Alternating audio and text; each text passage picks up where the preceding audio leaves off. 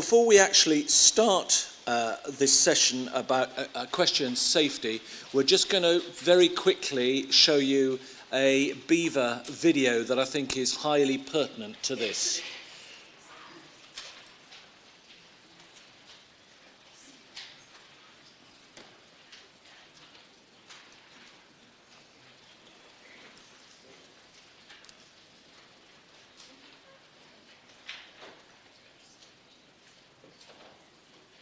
We're here today at Burley Lodge Equestrian Centre making some videos on behalf of the British Equine Veterinary Association.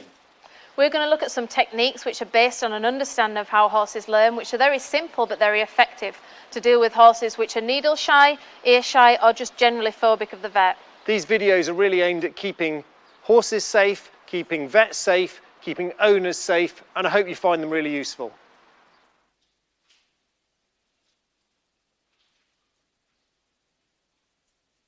Hi, I'm Tim Stockdale, and don't break your vet. Don't break your vet. Don't break your vet. Don't break your vet.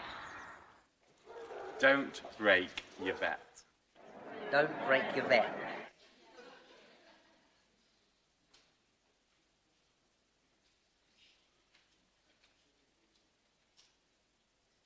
Great. Thank you very much. Just to put that into context, an equine vet may expect to sustain between 7 and 8 work-related injuries that impede them from practicing during a 30-year working life. So it does have real resonance, because unless we've got an active, I was going to say workable, but active veterinary profession, we do potentially always have problems. So hopefully that's something that's relevant and germane to this whole session about equestrian safety. And the first up, we've got Alan Hiscox, who's the Director of Safety for the British Horse Society. And he's going to talk about influencing driver behaviour when passing horses on the road. Alan, over to you.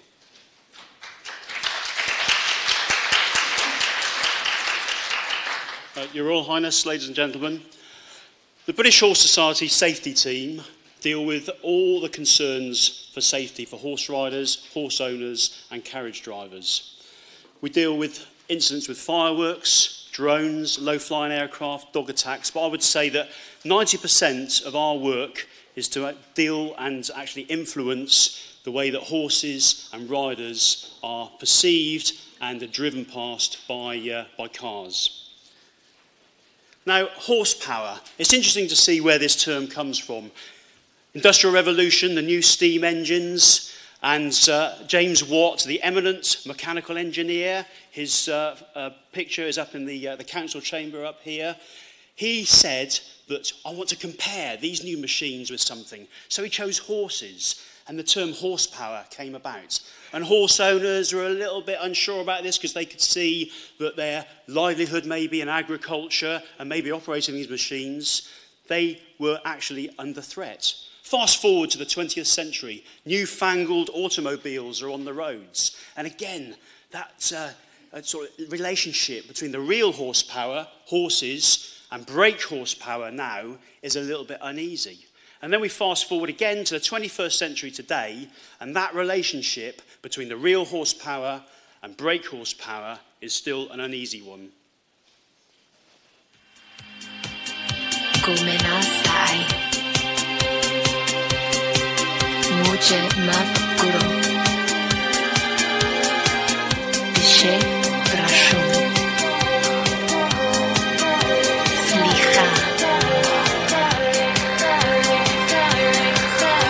Forgive me.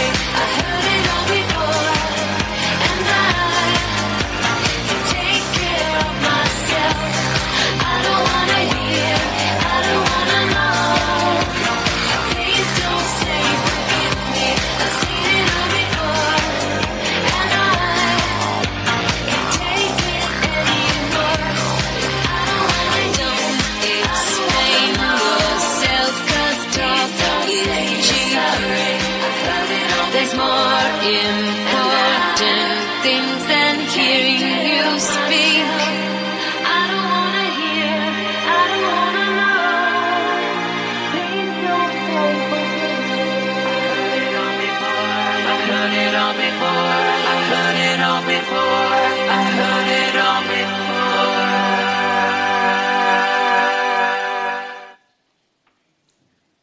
So we released or launched our Dead Slow campaign 2 years ago. And we released it because we've been keeping statistics since 2010. And when we released them 2 years ago, it was shocking by anybody's standards. And immediately we launched the campaign on BBC Breakfast. MP stood up in Parliament and asked the Department of Transport what they're doing about the safety of horses on the roads. The CEO of the Driving Instructors Association contacted us that morning. How can I help you educate drivers? So now, today, we're actually releasing the new figures that we've collected on our horse accidents website. And this is what's happened over the last 7 years. There's been 2,900 reports of incidents involving horses on the roads. 39 riders have been killed. 230 horses have died at the scene or because of their injuries. And 840 horses have been injured. And this is what I think the next one that is most interesting, really, because it says 85% of those incidents are because cars are passing too fast or too close or both past the horse. So you could argue that 85% of those figures are avoidable. And this is it year on year. You'll see when we launched the horse accidents website, obviously there was a bit of historical reporting, so it's very high, and then it drops, and then it begins to rise again. And then when you see in 2016, when we launched the horse accident website, again, more media coverage, more reports. But I'm pleased to announce, although the figures are still shocking, that it's beginning to drop, which is encouraging, especially the number of horses that were killed. 21 last year, 8 horses on the roads this year. 3 strands. I'll come to safer drivers in a minute, but safer riders, and that is interesting as well, because we want riders to take their responsibilities for the shared use of the road as well. We want them to wear conspicuous clothing. We want them to thank drivers. We want them to be aware of their obligations under the highway code. So it's really important that riders take their responsibilities as well, and that will lead to safer horses. But safer drivers. We are educating drivers on how to pass horses safely and trying to influence driver behaviour when they see a horse on the road. We want to improve their knowledge because we're not saying, you know, do this, do this. We want to let them know why they should pass horses safely. So give them the knowledge. That will improve their attitude and it will improve their behaviour. And when we talk to driving groups, and we're doing a lot of that at the moment, they say, well, what do riders face on the roads? And we showed them these videos. Now, you can see a vulnerable road user, pedestrian, has just crossed in front. Lorry driver stops with them, but puts the accelerator on, no care at all, and drives straight past these horses. Now, I've removed the sound from this video because you could say the language is somewhat colourful. They weren't discussing the price of broccoli at Sainsbury's, I can assure you that. But, you know, and the drivers thought, okay, I get that. And then this next one that you saw, you wouldn't think there's room for a lorry past there. The car's stopped, but then along comes the lorry. And as having been in the mounted police, let me tell you, that would have made a very good police horse there. So the drivers are saying, the penny drops a little bit. Oh, I can see what you mean about what riders have to face on the roads. So dead or dead slow, that is our campaign. And what we're saying to them, we're actually giving them, believe it or not, a recognised behavioural change technique. It's called implementation intervention. So what we're saying to drivers and asking them to say, if I see a horse on the road, then I will. And these are the 4 messages. Slow down to a maximum of 15 miles an hour. Be patient. I won't sound my horn. I won't rev my engine.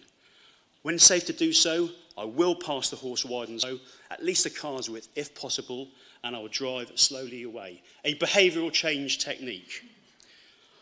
And what we're saying to drivers is horses don't want to be on the roads. We don't want to be on the roads. It'd be great if there's safe off-road access everywhere, but be riding from a bridleway or a multi-user route to another bridleway or multi-user route, or riding from a stable to a bridleway. And they're saying, oh, what, you don't really want to be on the roads? No, we don't. The penny drops a little bit further. We say there's 3 brains working. All right, you've got your drivers. All right, you've got the riders. But don't forget the horse's brain. They are flight animals. And they're working, I don't want to anthropomorphise this too much, but they're working to a risk assessment that's thousands and thousands of years old. They're either going to remove that risk by kicking, they're going to reduce that risk by moving away, or they're actually going to try and avoid that risk by turning around and spinning the other way. Haven't we all been there? But the drivers say, okay, penny drops a little bit more. And then with drivers' help and riders training their horses, we can help the horses to accept that risk. So the drivers say, okay, so if I do pass wide and slow, and I do slow down to a maximum of 15 miles an hour, I can help the horses to accept that risk that they might want to either remove, reduce, or avoid. Yes, penny drops a little bit more. Remove, reduce, avoid, and accept that risk. I say to them, even the best trained horses may react to something. And I can tell you, police horses, there's no such thing as bomb-proof. There might just be a flick of an ear or a movement of muscle, but they will react. Okay, I'm getting it. Horses may react to something. We talk about the horse's eyesight. 285 degrees monocular sight, 65 degrees binocular, and there are these blind areas, small one at the front, large one at the back. Oh, right, okay. And the horse's eye is trained, it's going to pick up a predator, and their behaviour might affect what they see. All right, horse's eyesight. Okay, I'm getting it. I tell them, we see a puddle on the road. Horse might see a sinkhole. We see the little sparrow in the hedge. The horse may see the pterodactyl. I can see some understanding here. We see the crisp packet. The horse is going to see that ghost. And the drivers, the penny drops a little, horse's eyesight, 3 brains working. You don't really want to be on the road. Okay, my knowledge is expanding. I'm getting it. We tell them that horses can move very, very quickly. They weigh 3/4 of a tonne, and they are going to do serious damage to your car. Chris Goffey, ex-Top Gear presenter, very good rider. He's actually getting a message out to driving organisations and drivers that we wouldn't be able to get. That might be the message as horse owners we want to hear, but he's saying, if you don't care about the horse, don't care about the rider, imagine what damage that is going to cause to your pride and joy and your classic car. We're actually showing them how quickly horses can move. So we're showing them this video here. Look at this. Just watch the cameraman there. At the Curragh. Look at the cameraman here in the background as the horse Slim Shady kicks out. Okay. Luckily his camera was in There's the all way that and new there. Well, once, twice. And the Incredible. drivers are thinking, that is how fast, and that was in slow motion. That is how far the reach of a horse can be once, twice. And they're going, okay, I'm getting it. That's why I pass wide and slow. And there's this one as well that we show them. So, yes, all right, don't condone the branding. But that horse has thought there's a risk there. I'm going to remove that risk. The driver's never seen that before. I'm getting the message now. The penny is nearly always all the way to the bottom. We tell them about their obligations under the Highway Code. Rule 215. Be particularly careful when you pass horses. Pass wide and slow. The riders could be children. They might be riding double file because the horse on the inside may be inexperienced. Look out for riders' signals. Heed their advice if they're asking you to stop or to slow down. And treat every horse as a potential hazard. So it's there in the Highway Code, 215. I'm not asking them to put the Highway Code under their pillow at night, but there it is. It's in the Highway Code. The penny is almost to the bottom now. So dead or dead slow, that is our campaign. If I see a horse on the road, then I will slow down to a maximum of 15 miles an hour. I will be patient. I won't sound my horn. I won't rev my engine. When safe to do so, I will pass the horse wide and slow, at least a card's width, and I will drive slowly away. So we're saying to them, observe the dead slow advice, and we are going to save lives. Horses' lives, riders' lives, and drivers' lives. Some of the work the British Horse Society have been doing since the launch of the dead slow is we had a Westminster Hall debate in July last year about the safety of horses.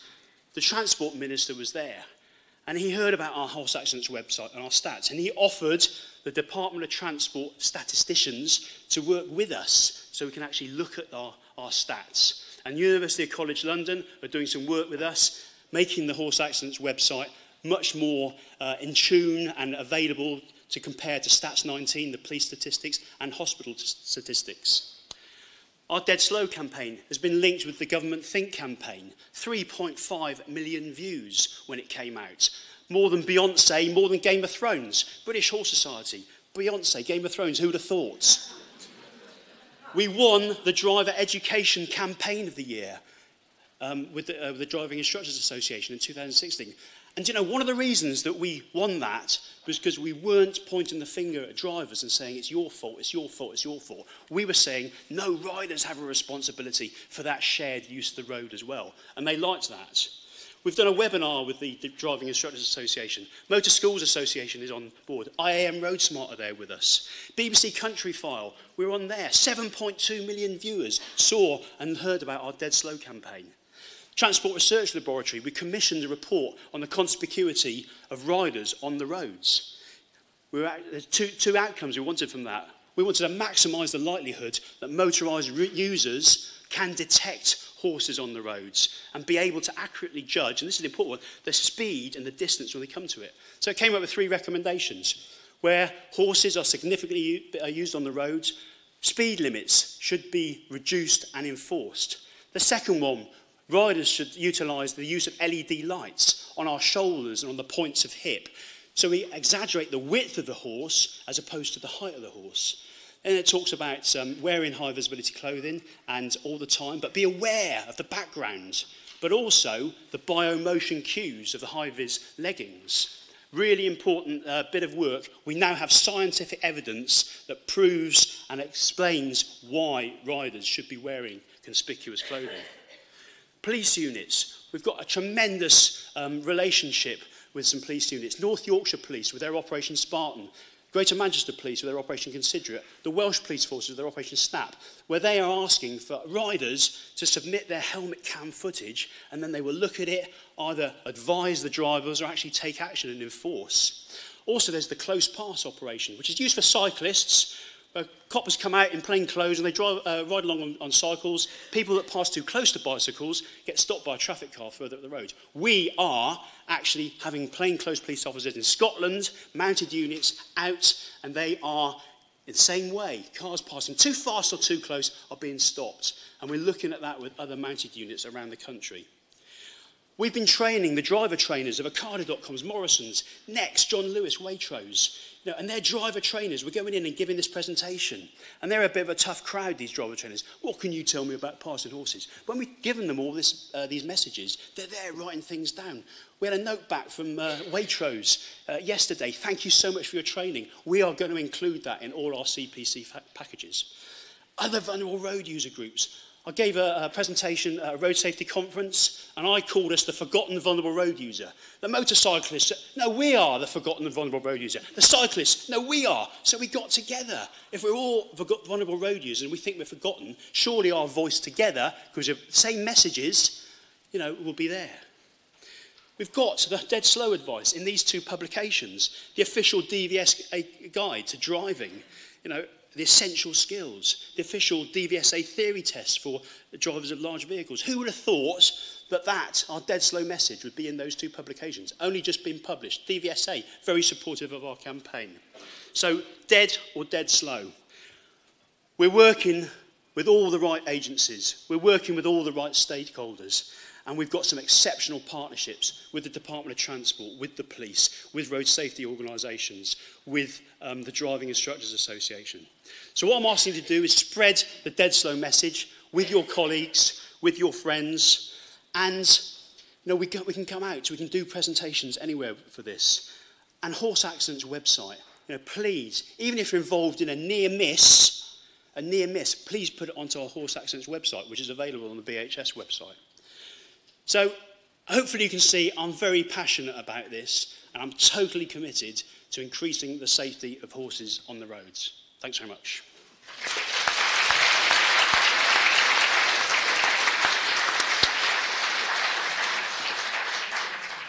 Thank you very much, Alan. That was a thought-provoking and a stimulating presentation. We're going to take questions at the end of these 4 papers, so if you bear that in mind, if you want to store up any questions, that would be great.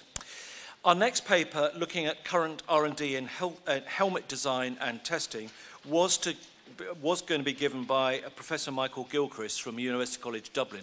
Unfortunately, he's not able to make it due to ill health, and therefore I'm delighted that we have Michio Clark, who's a research fellow from the University College of Dublin, who's the one who's actually doing the work. So in fact, you're going to get the truth now, but just be bearing in mind, Michio, that your supervisor is watching on live streaming, so that's fine. So, Michio, over to you. Hey, Your Royal Highness, lords, ladies and gentlemen, thank you very much. So thank you very much for the introduction. So today I'll be discussing kind of the current research and development in helmet designs, testings, and kind of dealing with rotational impacts. So kind of a little bit about the project that I'm a part of is the HEADS project. So it's kind of a European project funded under the Marie Curie training program. So there's 13 PhD positions in total with 6 partners covering five countries. So we have 3 academic partners, the University College Dublin, KTH in Stockholm, Sweden, and KU Leuven in Belgium, as well as 3 industry partners representing sports such as cycling, motorcycle, snow sports, and equestrian. And those partners are Laser Sports in Belgium, AGV in Italy, and Charles Owen here in the UK. As said, the main goal of the project is to better understand head injury and then hopefully design better tests and helmets to help protect against those injuries. So within that, there's kind of 3 main topics that the HEADS project covers. So that's accident reconstruction, head model refinement, and finally, standards development. So my research is focused on the accident reconstruction. So, and as well, that kind of feeds into the help develop the standards. So the kind of sports that we are looking at again are the cycling, motorcycle, snow sports, and of course equestrian. And in terms of the head model refinement, there's a large range of topics that we cover to try to better characterize the tissue in the head and brain. So kind of some aspects that we're looking at are how much energy does the scalp absorb in an impact, for instance. How can we better characterizing bridging veins, or looking at developing elderly models in the heads. So as I said, today I'll focus on the equestrian aspect of things of our research. So horseback racing and equestrian sports, obviously very popular worldwide. However, getting on these horses can be particularly risky due to the height above the ground, to speed, mass, kind of unpredictability of the horse. So this creates an environment in which injuries are most caused by being thrown from the horse. And one of the most common injuries is head injuries. Now, helmets have greatly reduced the amount of traumatic brain injuries that we see, so such as skull fractures and other severe injuries, but concussion remains one of the most common injuries. Now, a lot of research in concussions has been completed in sports such as ice hockey or American football, but there's been very little attention to equestrian sports. So we don't, at the moment, there's very little understanding of what are these mechanisms that cause brain injury in equestrian sports. That kind of leads to the purpose of this research is, one, to try to understand what are the loading conditions which cause these brain injuries in equestrian sports, and how can we better develop helmet test standards to reflect those. So the manner in which the head is loaded is very important, because this will change the response of the head in terms of your kinematics and also the brain tissue deformation. As well, it will also affect the protective capacity of the helmet. So currently, a lot of the research in the equestrian side of things has focused on more looking at impacts to rigid surfaces. Now, this is to do with the standards impacting steel. However, even though there's a risk of impacting rigid surfaces, such as the concrete road, horse's hoof, or a fence, there's higher probability of impacting the soft surfaces, such as sand or turf. And kind of this is where the study of real-world accidents can really help us better understand what are these conditions which cause these brain injuries. And for once we kind of understand the conditions that cause brain injury, then we could feed this information to helmet manufacturers and helmet design committees to hopefully eventually develop better helmet standards, and then ultimately better tests, so you can kind of better protect riders, such as my wife in the bottom corner there. So kind of the areas of research that I'll focus on are work that myself and Tom Connor have completed. So that real-world accident reconstruction, and then and then analyzing kind of the helmet damage from those, and as well the standard development. So far we have been able to reconstruct cases from the Turf Club in Ireland, as well as cases from British eventing. We're currently working with the British Horse Racing Society to gather cases from them as well. So in total, we've gathered over 200 videos from those different organizations. I'll just kind of show you 2 examples of kind of the videos that we get and the subsequent reconstructions. So from these videos, we can use it to analyze, determine where the impact location was, how fast was the horse coming in, kind of what was the body position going into this impact, and kind of use that to feed into the computer simulation, which will follow these clips here. And as you can see here, this is an example from racing, which is helpful to us because we have these multiple camera angles that you're now seeing, which really give us a good idea from many different perspectives how this accident occurred. This is kind of the last clip, and then the computer simulation will come. So really, once we take the impact location, we can manipulate that computer simulation. So as you see here, and we kind of recreate the same thing we see in the video. And then that would also feed the actual physical dummy reconstruction as well. So from the computer simulation, we can get the velocity and kind of angle, and we have the location, which feeds into that physical reconstruction. And then from there, we can understand kind of the kinematics of the head, and as well feed that into a brain model to understand the brain tissue. So there was kind of an example from British eventing as well.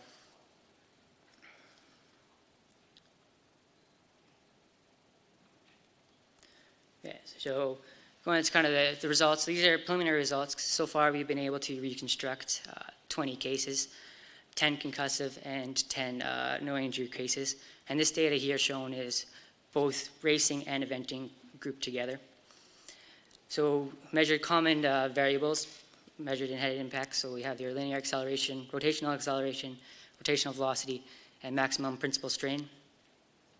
And the blue is your concussive group, and the red is our no injury group. And across all variables, we saw the concussion produce significantly higher results than no injury.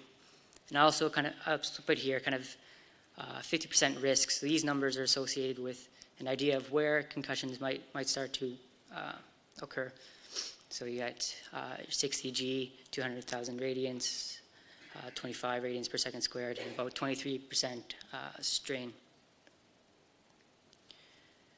So moving on to the next part. So I'm going to ask a question. So everyone who's had an accident while riding and has hit their head, can they please put up their hand?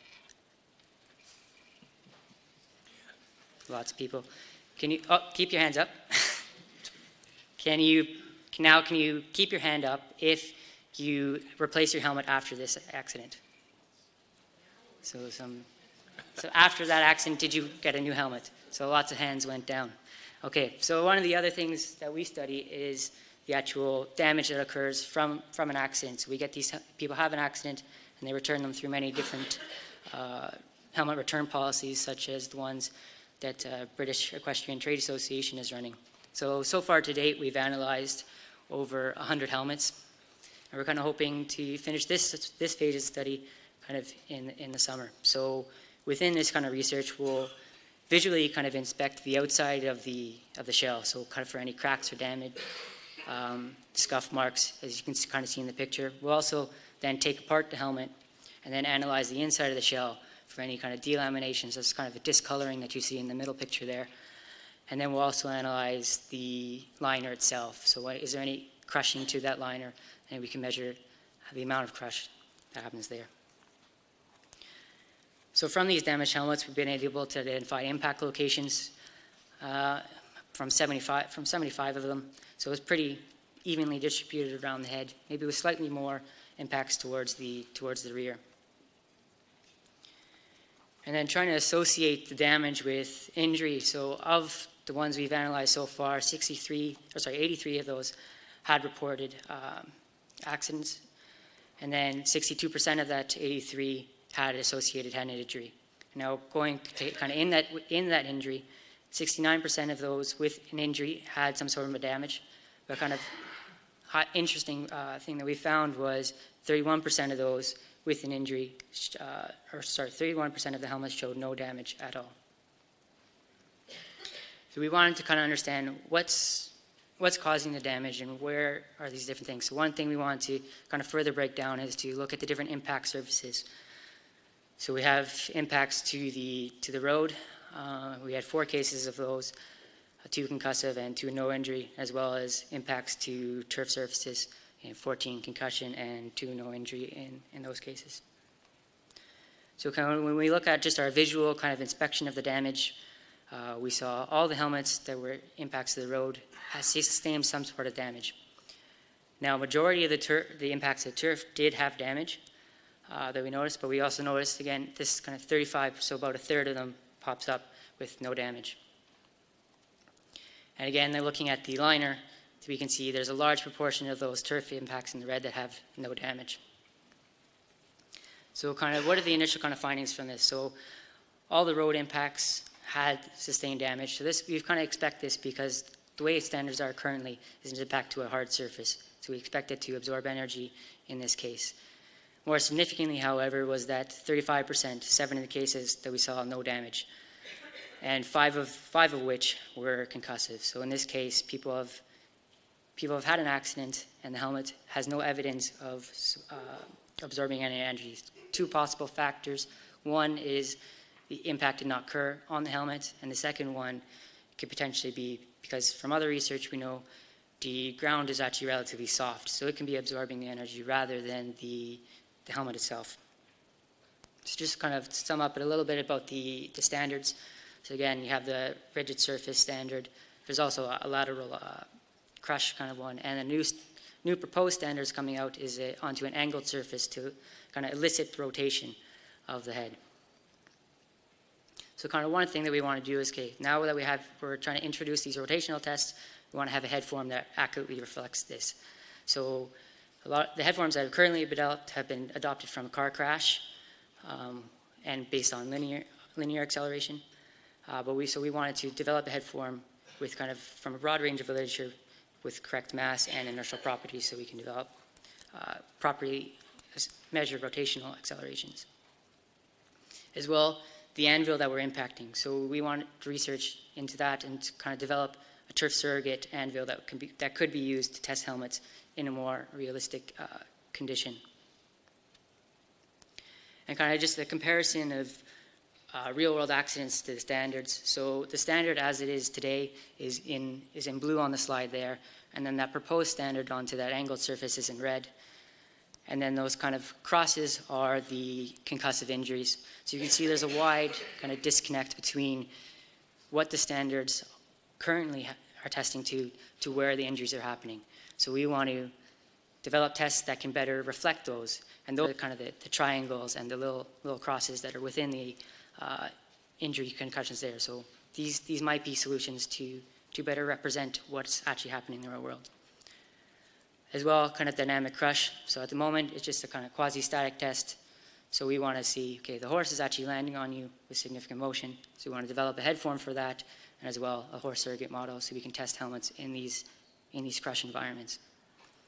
So kind of the take-home messages from this are that the in-depth kind of analysis of video and helmets will greatly help us to understand brain injury and helmet performance. So at the moment, the standards may not reflect the conditions that the injuries are happening in, and the helmets may not be providing adequate protection. So standards, methods, and helmet designs could improve by accounting for those common impact scenarios. Thank you.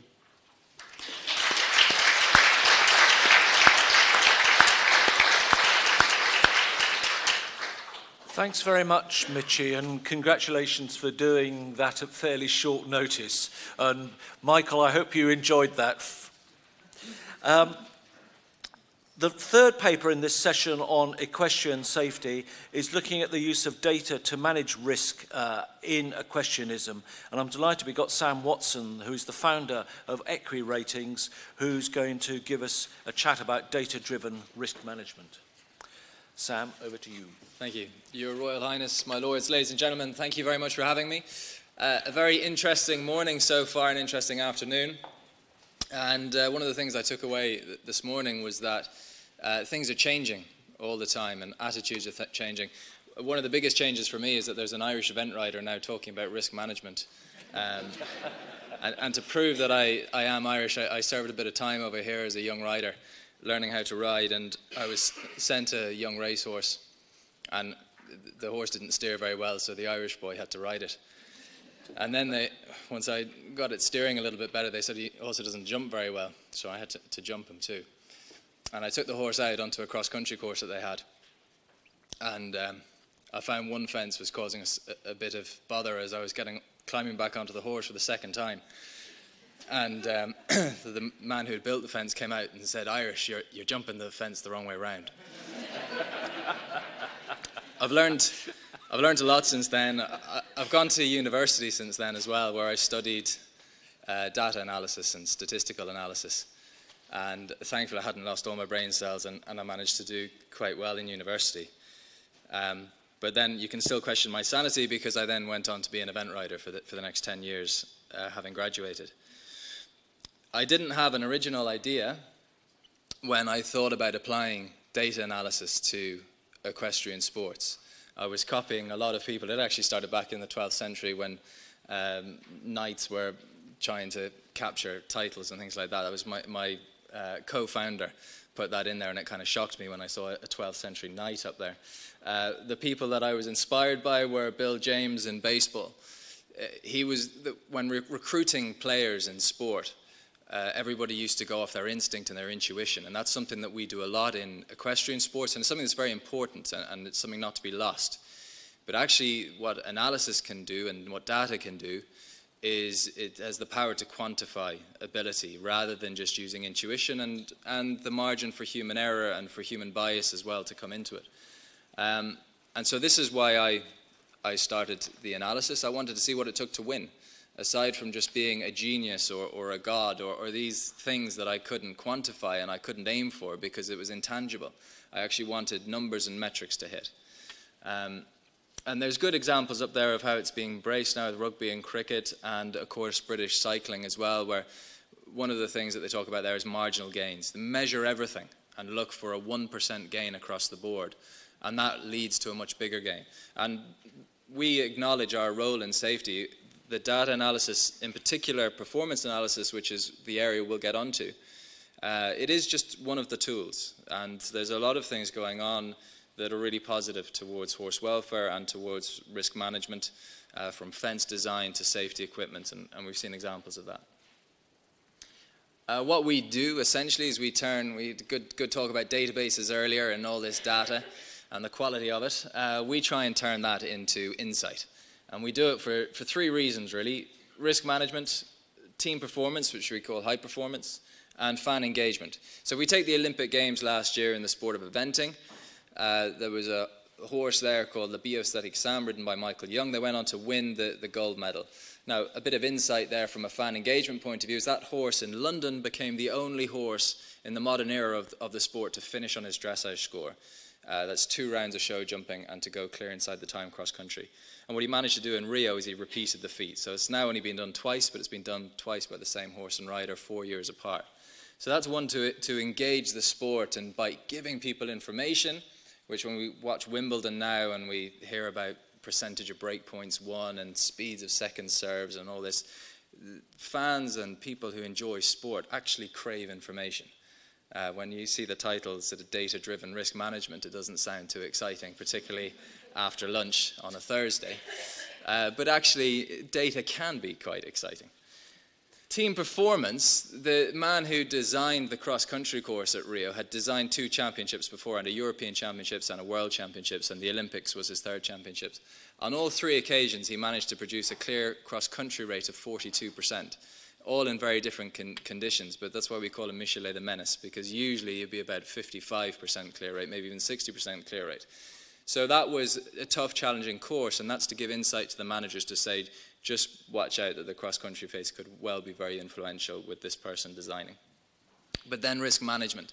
There were 15 combinations out of 65, so 15 horses and riders, who went to Rio with less than a 50% success rate at 3- and 4-star level going into the Olympics. So their form coming in on the cross-country phase was 50-50.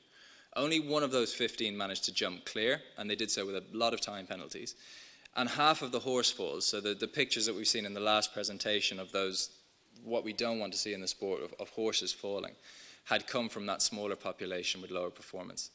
So that was to sort of get the ball thinking, is our performance and risk linked here? Quick history on us, or I'll get time penalties myself in this presentation. My business partner, top left there, Dimma Byrne, was a commercial lawyer. We were in college together in university, and without him, like any event writer, nothing would actually get done if I didn't have somebody to help me to do everything. He's always found data in sport fascinating, and at badminton in 2015, someone who had known nothing about horses, he never came to watch me do any events when we were in college. He was too busy chatting up girls, and then he actually, at my wedding, met an event writer, and that's when he started to follow the sport. But he found himself at badminton starting to help out with the commentary, and this was someone who'd known nothing about eventing, and commentators were saying, how are you, he was saying, you know, this person should do about somewhere between a 42 and a 45 in the dressage, and they're coming in and hitting these numbers bang on. And that was the start of it with media. We started to consult at a high performance level back in 2015 as well, and we launched this quality index, which we get onto in more detail as well in 2015. Everything has escalated since then. We're media services, more events, helping more Olympic teams, and our risk management has now spread. It's diversified from just eventing into the sport of endurance, and now also into racing as well. We're starting to look at that, all investigative stages at the moment. Our philosophy is that risk management can be managed efficiently. So I talked to a very wise event writer who probably had one fall too many, who said, I don't fall off half as much anymore. And I said, yeah, but you ride about a third as much.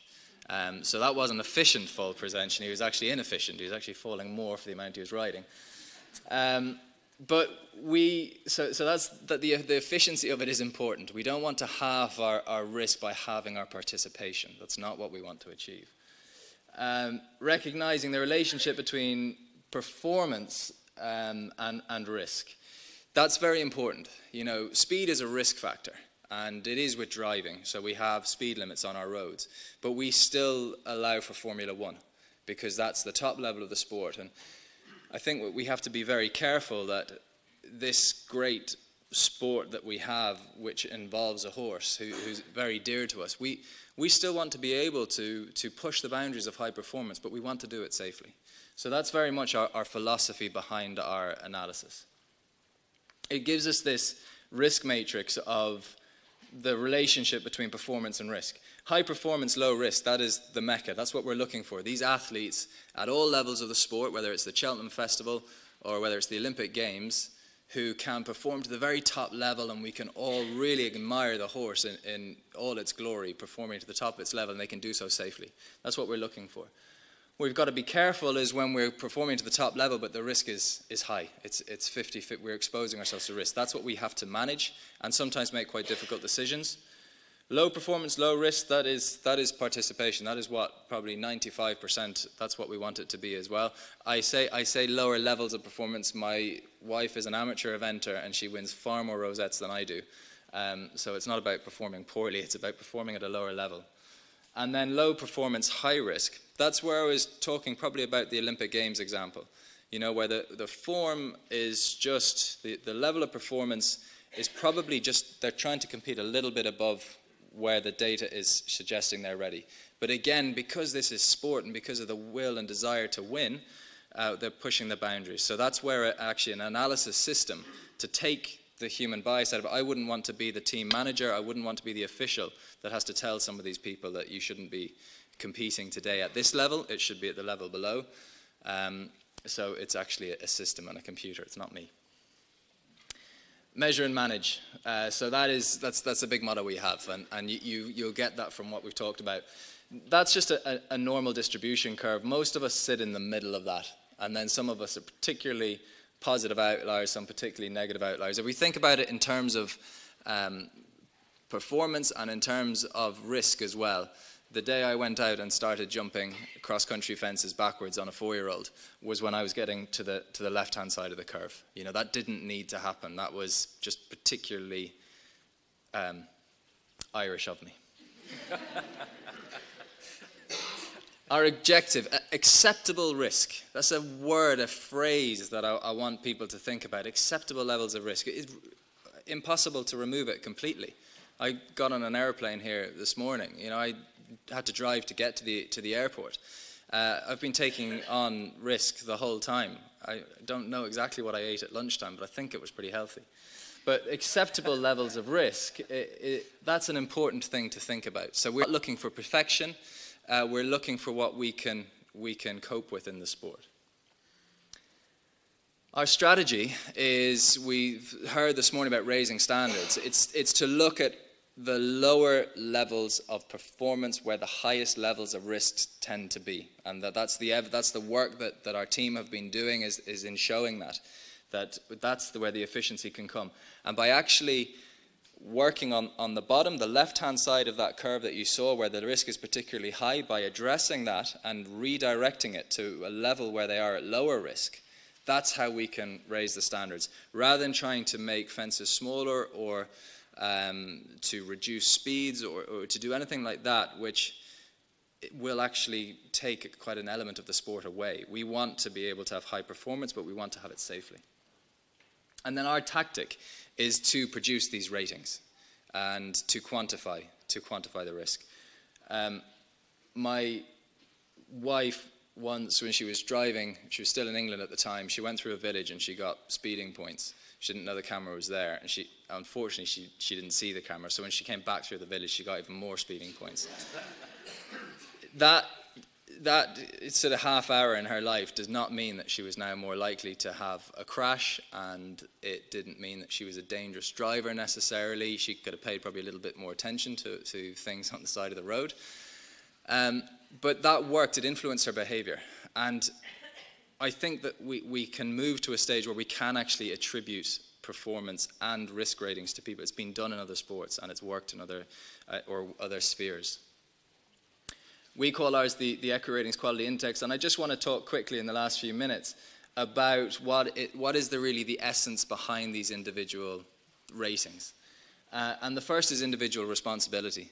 You know, taking back to that example of the points for speeding, that's influenced her straight away to actually be a little bit more careful. That's going to be the same. If your level of performance, your outcomes at a certain level in a sport are showing high levels of risk, and your rating is starting to drop and starting to get towards a level where you might not be able to compete, it's saying to you, okay, this is on me. This is not the regulators saying that we have to apply more rules across the whole sport for everybody. It's actually saying that you're in control of your own performance to a level and you have to take responsibility to a level. To influence the behaviour. So for people to say, well, okay, I mean, I've always wanted to take this horse to badminton. Maybe it's a year too soon, but I'll chance it. If that chance, that's got to be more calculated now. Maybe you should be waiting an extra year, and maybe a system like this can help, because for the first time, negative consequences have actions regarding your ability to perform. We've always had the negative outcomes have consequences, but we can, at high level sport, we can be very good at ignoring those consequences.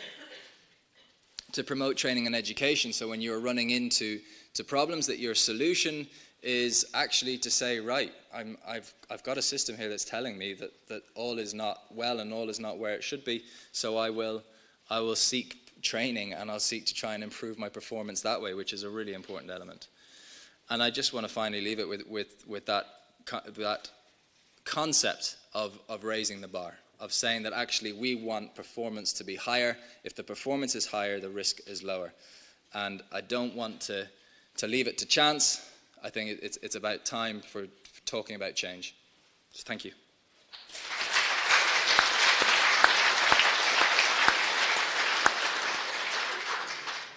Thank you very much, Sam. Please, again, store up your thoughts and questions. Right, the final paper in this session is from Jonathan Clissold, the National Safety Officer of British Eventing, who's going to talk about safety in eventing. So, Jonathan, welcome and over to you.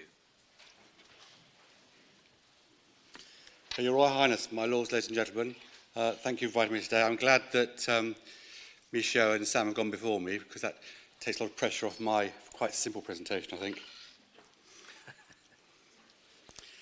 I'm just going to talk a little bit about what British Eventing do to manage the risk, as Sam was talking about, and different things that we cover. Course inspections. All courses at all British Eventing events are inspected the day before the start of competition by an approved BE steward and technical advisor. All the fences are checked that they're safe and within the rules of the class. Every fence and every course is measured, its height, top spread, base spread, jumper width, and it's allocated a fence type and profile. This data is all recorded by the technical advisor and held in the BE database. Now, the falls that happen on these courses, the fence judges fill in a full report form, and this gives all the details and circumstances of what's happened. This information is also then transferred into the database. And by doing this, we can analyse this data, and it enables us to see types of fence where falls occur, level of courses that have falls, circumstances that are common in falls, any trends that might develop, and improvements we can make to that course in future years, or types of fences we can improve profiles of. Annually, every year, the Transport Research Laboratory carry out an independent audit of the season's safety data to look to see if there's anything that could lead to improving safety across the cross-country phase that we haven't seen that they look at from their expertise. Falls are divided into three categories, and they're unseated rider falls, no somersault horse fall, and somersault horse fall. We've been collecting data now since 2002, so we can calculate the percentage risk of serious injury from each type of fall. The unseated rider only has a risk of 2% serious injury, the non-somersault horse fall 7%, but massively higher you can see is a somersault horse fall with 28% risk of being seriously injured. So how can we improve the outcome of a fall? Through course design, we can use frangible devices, which mean the fence might react in certain circumstances. When a horse goes into a serious fall, the fence might react and collapse so the fall stops. We can improve ground lines on fences to make the profiles more nicer. And something else we've been looking at is colour and definition, which I'll come on to in a minute. PPE. We've heard Michio talk about hats and everything, and as he touched on, we're in a bounty scheme with BETA, so any rider that has a fall and has a concussion, we take their hat off them. That gets sent into University College Dublin to be tested. In return, that rider gets a £100 voucher towards a new hat. Body protectors. BE insists on a high standard of level 3 body protector that the riders have to wear. So when they've actually put body protector on, they zip it up, they've got a level of protection. Then if they choose to wear an air jacket on top of that, that might give them added protection, but an air jacket only gives protection when it's inflated. So by insisting on the level 3 body protector, they've got protection from that the moment they put it on. So reducing the risk, what can we do? When the competitors enter the competition, they have minimum eligibility requirements. And that means they have to have qualified up the levels before they go to a certain level. And also we've been looking and working with EquiRatings and looking at their, as Sam says, the ratings that people have and the chances of how well they're going to do at that level and whether they're ready to run at that level. Training. We have an incident and discipline list. So if someone is thought to be riding recklessly or, in other ways, bad behaviour and stuff, they get put on these lists, and these are referred to the next official, the next event, so they can make sure they're not doing that again. If they are seen to be riding dangerously, more than one event, they'll then get referred to somebody from the list of BE coaches, so they have to have some training. We also have horse fall protocols. So if a horse falls twice within a 12-month period, it gets referred and looked into, and again, gets referred to training. See something we've done about making it jump better. So research we're involved in. The HEADS project, we talked to Michio about that. EquiRatings with Sam. Risk factors in horse falls. Heather, who's pushing the microphone around here, is helping us. She's doing a PhD from Michio College, and she's looked into all of our data and looking at what other things might influence horse falls.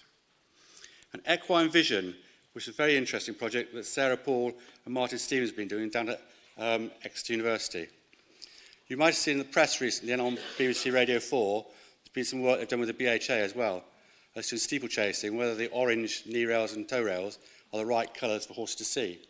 And some of her work has suggested it perhaps isn't a good colour. So I'm going to show you a few slides from her project, which I find very interesting. I hope you do. The background to the project is trying to understand how horses' vision affects the way that the horse sees fences and jumps them, and other features in their environment around the course. So you see the bottom pictures here.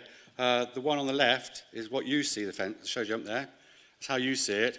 And you can see on the right, that's how the horse sees it.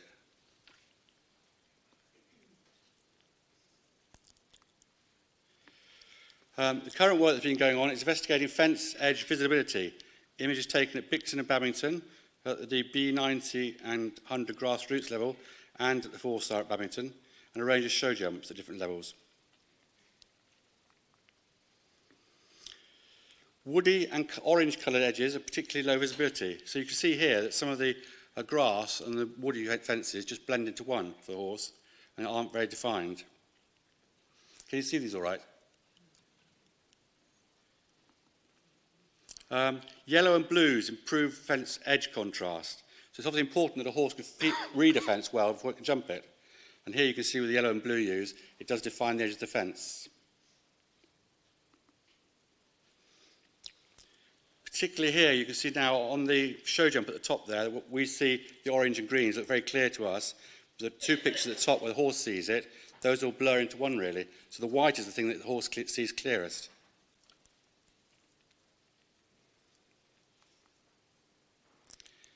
Again, here in different types of light, at the top is what the horse sees and the bottom is what we see. They don't see any of that bright orange at the side on the wings.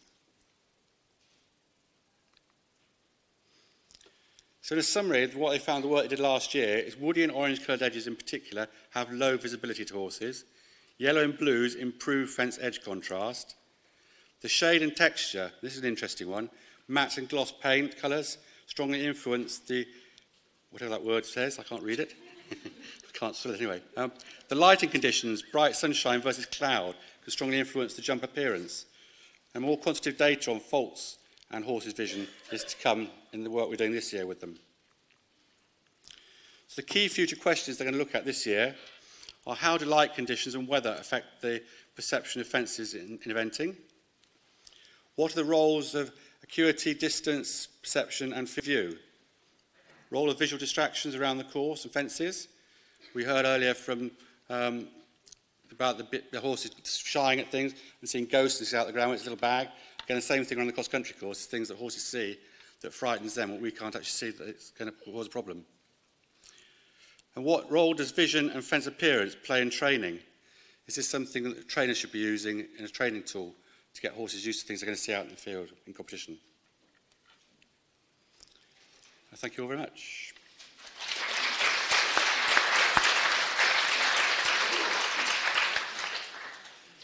Thank you very much, Jonathan. Right, if those four panellists can come up here, we'll have a little question and answer session, please, to look at this whole question about equestrian safety. We've, as usual, got microphones, bit of luck. So, any questions, thoughts? You've had four very different, but actually pretty related subjects. So, thoughts, questions?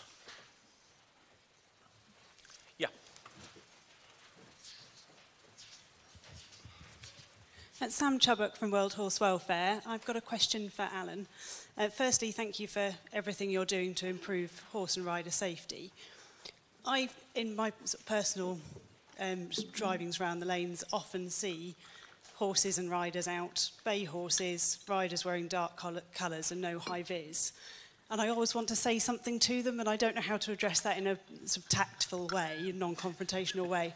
I'm sure I'm not the only person here who feels like that, and I wondered if you had any advice on if there's anything we can do in that situation. Don't. No, the only reason I say that, I feel exactly the same way as you. I see it, even going past the British Horse Society headquarters.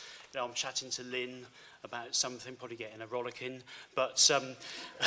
nicely, I'm sure. Nicely. There's a horse that goes back, and I'm looking through the window, and I'm saying, Lynn, look at those riders. I really don't know why.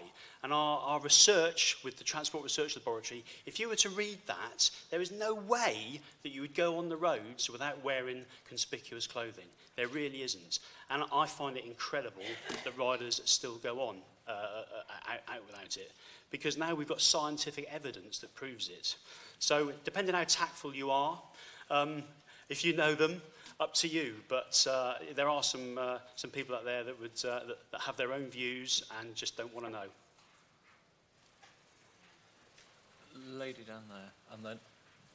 Hello, I'm Claire Gabriel from the Pony Club. I'd like to ask about hats.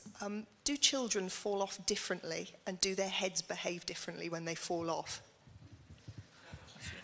Interesting one. That's a great question.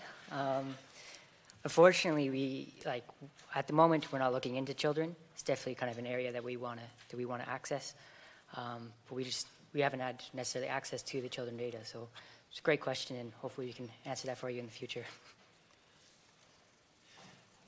There was one at the... Yeah. And then... Hello, Nikki Hudson. I'm a chiropractor. Following up from the lady's question on rider safety on the roads, one of those horses that were killed earlier this year, I happen to know. The incident happened at dusk. The rider had no high vis on at all.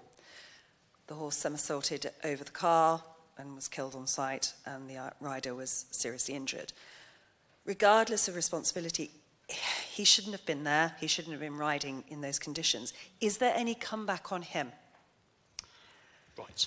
Well, what I would say is insurance companies do look at what the circumstances were in the accident. So again, you know, if you go out on the road and you don't wear conspicuous clothing, it's not going to say that your insurance company won't pay out, but they might not pay you as much because you haven't actually taken as many factors or responsibilities as you should.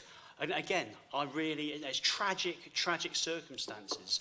And you just wonder what a rider's thinking, all right, themselves, but their horse. The horse doesn't have a choice. We put the conspicuous clothing on them. One day, perhaps they'll say, hang on, I want a quarter sheet and I want those biomotion leg bands. But until that time comes, I'm afraid the riders have to take responsibility for themselves and the horses, but particularly tragic, I know.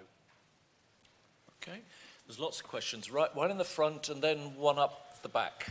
And then Peter Clark at the back there. Nigel Oakley, most of the questions have been with regard to riding horses. I drive brewery drays quite regularly on the road, and modern day motor traffic doesn't seem to have any idea of what horse-drawn vehicles are all about. In fact, excuse me, the London breweries have packed up, and one of our main concerns with heavy horse is to find a viable use for it.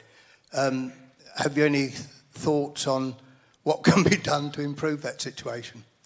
Okay, in London, I'm having a meeting with the Metropolitan Police on Friday, and we're discussing how the Metropolitan Police can perhaps help with this close pass operation with their mounted branch unit.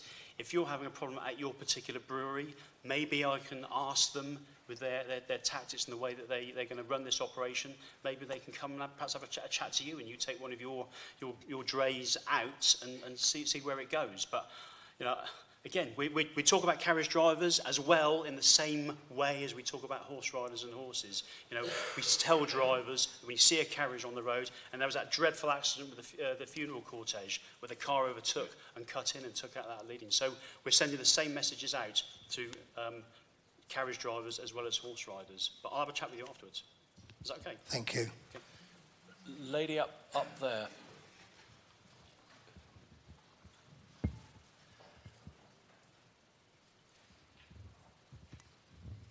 Hi. I just had a comment to make, actually, and then a question. Sorry, as well. could you say who you are, please? My name's Nicola Chamberlain. I'm an equine behaviour counsellor, but in a previous life, I was a personal injury lawyer. And my husband's actually in the insurance industry as well. So I just had a sort of a flash thought that went through my mind. Basically, in response to the other lady's question, yes, certainly if a rider is found to be partially responsible for an accident themselves, i.e. they weren't visible, it's highly possible that they will have been found to be contributory negligent with regard to the accident. That's the word I was looking for. In which case, not only would they possibly receive a payout for their own losses and injuries, but their insurance company, if you have an insurance company, may well be liable to pay some of the driver's losses as well. So that then sort of brought me on to the next comment, really. That certainly recently, insurers have been employing a black box type system, especially for younger drivers, which does records the sort of speeds and the times they're driving, that sort of thing. And if they're driving well, then they get a discount on their insurance policy as an incentive. And I was just wondering if there's anything, for example, the BHS could do with your rider insurance policies that employ the same sort of reward-based tactic. So if riders are shown to be wearing the right sort of clothing and they are involved in an incident, or their insurance policy will be reduced, give them that incentive to do it rather than just a safety incentive, which doesn't seem to be working. Well, I don't know if it's working or not. I think there's work to do, but yes. Sorry, yes. Your scheme is definitely bringing it to a lot of people's attention, but you've highlighted yourself, and we've all highlighted that the message is getting through, but maybe it would get through even more if people thought they would have a financial incentive, because they might just think, well, I'm popping out for a 5-minute ride, what could happen? Do you know what? I totally agree with you, and I would like to engage the insurance companies with that, and we have a mechanism that we can do that. But the other thing I would like to say is our ride safe training and qualification. I would love to see that if riders take that and they pass the assessment, that also maybe has an effect in their insurance. So they're going out on the road, they've taken our ride safe qualification, they've passed the assessment, and they get some incentive for that. But I totally agree with you. In fact, I'll have a word with you afterwards as well, if I may. Peter Clark. Thank you, Chairman. Peter Clark. Having been involved with the horse industry about 60 years, living in the rural areas in Hampshire and Devon, I'm appalled at what I can say is an old-fashioned word, the lack of manners by a lot of the horse riders. Not all of them by any means, but an awful lot. And if you've got some younger fit people who don't like horses anyway, and they aren't thanked for slowing down, what do next time? They put the boot down and go as close as they can to the horses. So I do feel there is a lot there to be done as far as trying to educate a lot of these people. Okay, again, I totally agree with that, and we run rider and road awareness evenings around the country, you know, having 80 riders there, 70 riders there, 100 riders there, and we actually say, thank drivers, love them. Even if you're saying it with clenched teeth, thank you, say thank you to drivers, love them and they will love us. You know, wide eyes, big smiles, you know, and I totally agree with you, and that's what I'm saying, it's a shared responsibility for this. Horse riders and drivers. And on that basis, most riders are drivers. Very few drivers are riders. Now, I have a question for the two on the end here. Sparked actually by that concept that you have cars which can monitor driving. So how would you monitor riders? The only option seems to me to be in a helmet somewhere. Does that then affect the research you can do? How safe could a helmet be if you included that in it? And would the data support that kind of development? Can you go first? Sure, yeah. So one of the good parts is to have kind of, I guess, monitor things are videos at the moment. Now, in terms of monitoring kind of everyday accidents, people are kind of looking at putting helmets or cameras on their helmets. Now, what the influence that is at the moment is still kind of very new kind of question and hasn't fully been answered yet. So we don't know that aspect. But also coming out to the market are things like accelerometers to put in your helmet. So these could potentially give an estimate of, okay, was there an impact here? And those kinds of things would be helpful to monitor everyday kind of impacts. Yes, and the use of wearable devices is definitely producing data that once we have enough of it, we can analyze it and then see is that giving us some significant readings. And we've had some interesting conversations here today of companies that are doing that and investing a lot in it. For a whole wide range of things. We could actually start getting data on the safe times of night to be riding. If you have a tracker on horses all the time, if we could see that trackers, trackers that are out later at night are having more accidents, that could be interesting information. We're talking about heart rates. I think there's been work done on that to do with horses getting tired towards the end of a course and potentially being more likely to fall then, and that could tell us about fitness. So I think that the possibilities are endless, and I would encourage anyone whose spark's going off in their head and they want to start going down that road to do, and please get in touch. It's going to be a busy coffee break. There are all sorts of conversations going on. Yeah, there.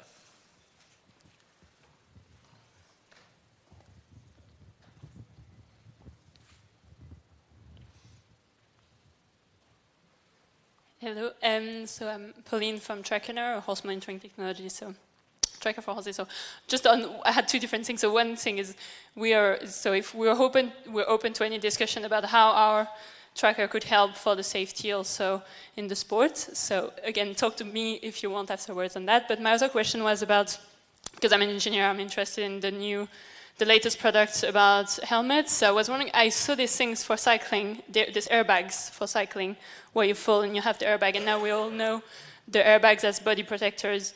Is there anything coming with helmets as airbags, or what is the status on that, or is it just not feasible and protective enough? I don't know. There's nothing that I know about it in terms of airbag helmet in equestrian. But sure, it could be feasible. Probably talk to the Swedish developers who developed for cycling in the first place. That might be a good place to start.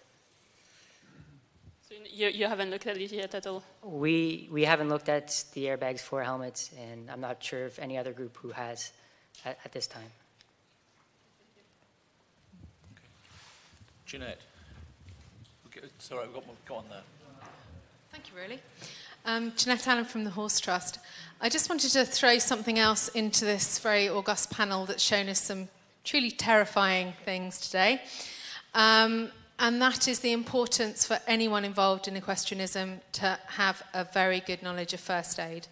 And the reason I mention that is knowing someone who came off their horse in an indoor school at a private livery, had actually sustained fractures of their C1 and 2, and the livery owner took their helmet off.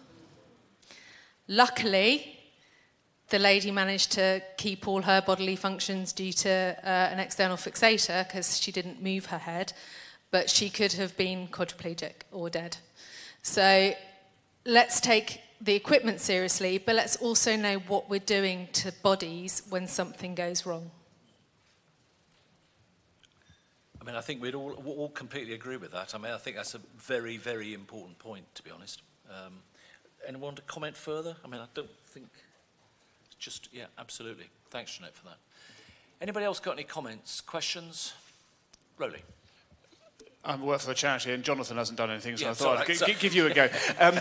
Frangible pins, obviously have been a lot in the press and the world of eventing.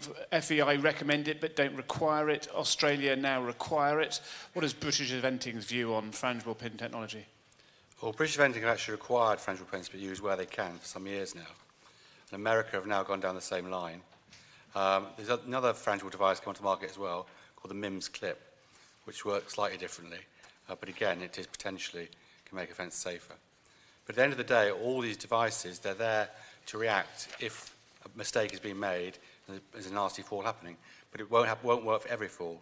There's so many different mechanics in falls and the way they happen. And we've seen horses rotate without even touching a fence. Just the way they land steeply, they can rotate over their own front legs. So there's no one solution to fix all. It's a matter of training, as I said, making fences profiles nicer, and looking at all we can. But I went to a safety management thing the FEI ran a few weeks ago, and there was a presentation there where 86% of accidents are caused by mistakes. So what we've got to try and do is stop the mistakes, whether it be the horse not making a mistake or the rider not making a mistake. If we could try and reduce that a bit, that might help. Miles.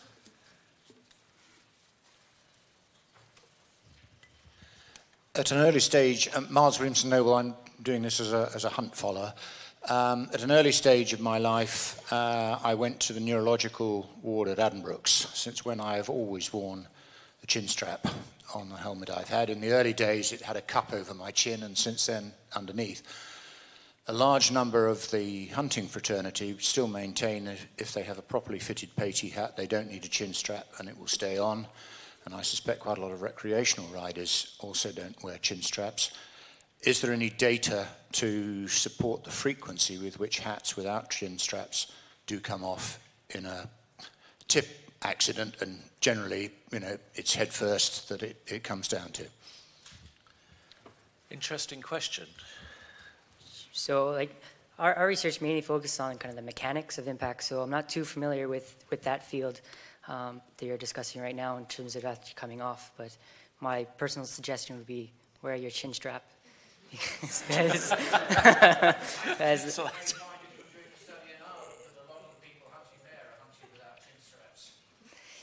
That's quite possible, yeah, so I'd say wear your chin strap to make sure your helmet stays on your head. But this is an interesting area. You can't enforce it. It's down to common sense and almost peer pressure. I think the pony clubs do great stuff. Yeah. By making sure that all the pony club members are generally the crash hats and chin straps. So I think they are being educated, but I'm not sure that knackered old blokes like me would necessarily take the message on. We couldn't possibly comment, Miles. Any other questions, or shall we have a comfort break? You all done? Right, well, thank you very much. Oh, sorry, there's one more. Yeah. Siobhan Dillon from the Institute of Applied Equine Podiatry. I'm just commenting about the use of reflective gear and stuff like that, because I've done cycling, running, as well as horse riding in my time. And constantly I see cyclists out there in dark clothing all the time and at night. Sometimes they have absolutely dazzling lights on them, but they are frequently also without coloured clothing that can be seen easily, and particularly when they're travelling at speed and they're so narrow. So I think it's generally a cultural thing and a human thing. And really, rather than just focusing on riders, it's trying to find the human thing that actually changes your mentality so that people will wear the reflective gear. So because I see all vulnerable users out there in dark things that are so easily could be hit, even if you are driving at steady speeds. Yeah. I think it's a perfectly fair, good, sensible point. Yeah, yeah. Anybody? Yeah. Okay, good. Well, thank you very much for that session. Please thank the panellists, and